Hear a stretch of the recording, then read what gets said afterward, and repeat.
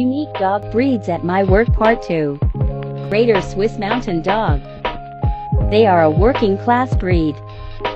They are loyal, family-oriented, and goofy, and weigh 90 to 130 pounds. One time I couldn't lay down comfortably and I was whining a lot. Mom was scared something was wrong with me and called the vet. The vet told her to listen to my stomach for any gurgling. The second she laid her head on my belly, I unleashed the most deadliest silent fart I have done today.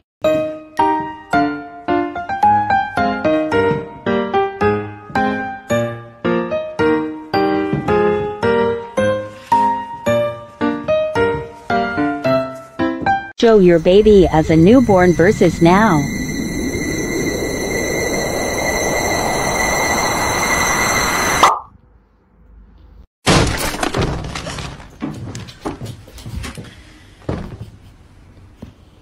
Ding dong. Bitch, Machiavelli. Bitches come and go, but you know what I stay. Yeah, we're just like twins, twins. Oh yeah, we're just like twins. Oh yeah, we're just like twins, twins. So far my barking has saved Mom from being murdered by 17 Amazon drivers, 9 mailmen, 2 UPS drivers, and 1 sketchy-looking plastic bag, and yet she still remains ungrateful. When your vineyard dog is a 65-kilogram puppy.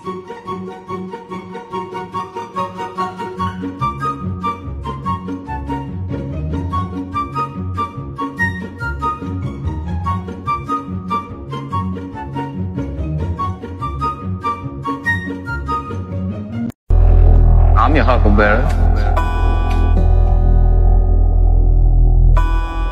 Why, Johnny Ringo, you look like somebody just walked over your grave. One time my dad was bent over changing and I saw an opportunity to get to know him better. With one tiny dart of my tongue he turned into a drama queen and my mom couldn't breathe. Overall I think I learned a lot. The vet said I'm too fat, so Mom only fed me dry dog food yesterday. I don't like dry dog food. I was still hungry at bedtime, but the bitch wouldn't give me anything else. I had to drink a lot of water just to fill my stomach. I saw Mom eating some gummy bears before bed and she wouldn't give me one fucking gummy bear. So I had to drink some more water and Mom got mad because she had to refill my water bowl in the middle of the night.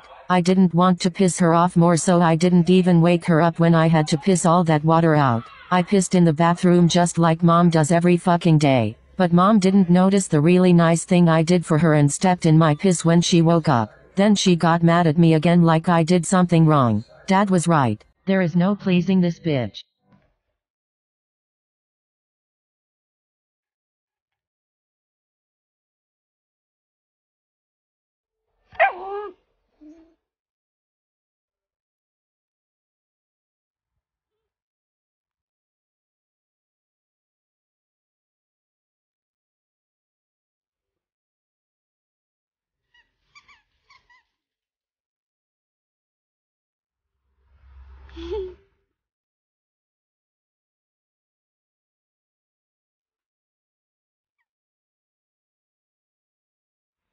You got a friend in me. You got a friend in me. When the road looks rough ahead and you're miles and miles from your nice warm bed, you just remember what your old pal said. Boy, you got a friend in me.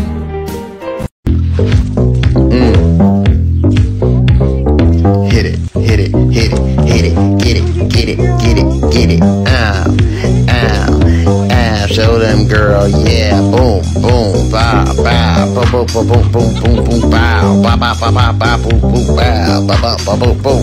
Ow, grrrr, pop, pop, pop, pop, pop, boom, boom, ah, yes.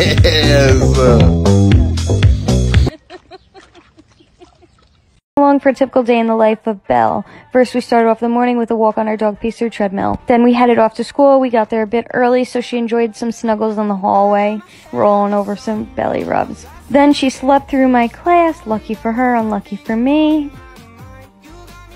Then we headed over to the field to play with Kelly's pups. They all love each other and they get along really great.